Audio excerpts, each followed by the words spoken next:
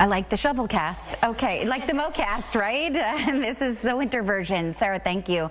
Frauds and scams can happen at any time, but if you know what to look out for, you can protect yourself and your finances.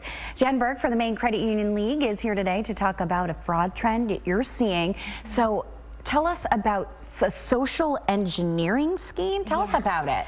So we've been hearing that folks here in Maine have been receiving a call from someone claiming to be with Amazon's fraud department. And they're calling and they're saying there are fraudulent credits or fraudulent charges on their Amazon account, and that they will soon be hearing from their financial institution to rectify the situation. Shortly thereafter, they get another call that's got a spoofed number to make it look like their bank or credit union, and they're saying you need to provide some personal information about your accounts or provide payment in the form of a gift card to recoup those credits that are now on this account. And it's completely false pretenses. It's a way to get people to take action, provide a gift card, which should be a big red flag, or share information because they think their account has been compromised. And when you get not just one call, you get two, you start to think, hey, maybe this could be real. And so it's great that we can raise some awareness about this, but these social engineering fraud schemes happen all the time.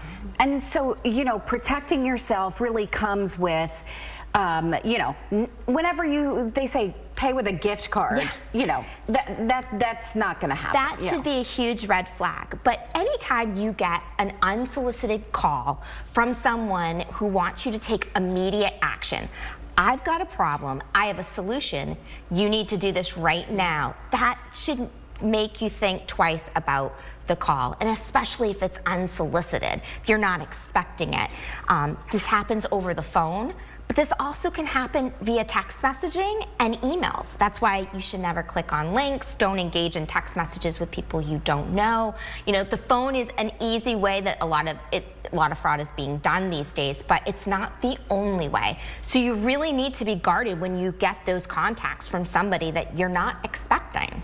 So, and social engineering is a term when it's a false pretense? That's exactly it. Yep, they are pretending to be an authority figure to get you to take action or to disclose information like, you know, can you provide me your bank account information, Megan, and I will take care of this for you. So, you know, and unfortunately people fall victim to this all the time. Okay, so before we wrap up, just quickly, don't ever pay with a gift card.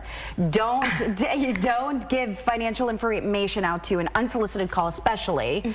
And, you know, just generally buyer beware. Buyer beware. Yep. And you know what? If you get a phone call from somebody you don't know, you don't have to answer it. Let it go to voicemails. You know, those are signs. And anytime someone asks you for a gift card, no legitimate organization is going to ask you for payment in the form of a gift card. Good point. All right, Jen Burke, thank you so much, and we'll be right back.